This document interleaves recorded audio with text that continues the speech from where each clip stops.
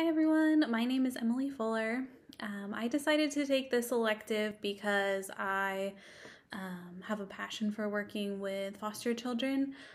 Ever since I became a social worker, I've worked with children and families at risk. So I first worked at a foster family agency, and then I worked at Children and Youth. So I have been working alongside these types of families for a long time, and I plan to continue to work with these families in the future.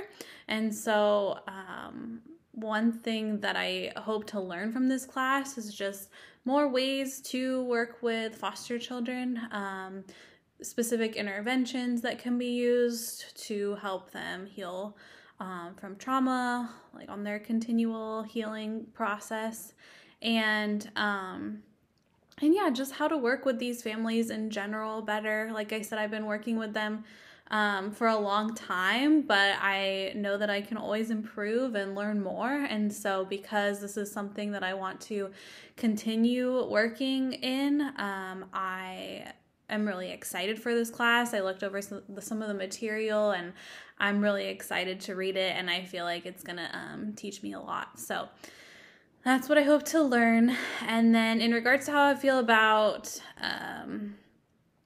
child abuse, I think people abuse children for many different reasons. A lot of times the perpetrators were abused themselves. A lot of times they didn't learn good parenting techniques. They're overwhelmed.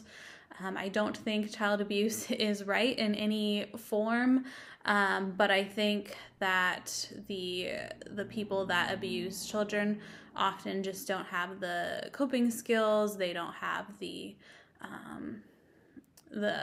ability to parent their children in a way that we see as appropriate, and so sometimes that leads to abuse. There are many other reasons why people abuse children, but I think that if a lot of times when we look at those reasons more in depth, we can find, we can use a more holistic approach in working with these families instead of just labeling the perpetrators as bad people. We can work with them to learn and grow most of the time. So that's what I think about that. I'm excited to get to know you guys more and everything that we're going to be learning in this class. So I will talk to you later. Bye.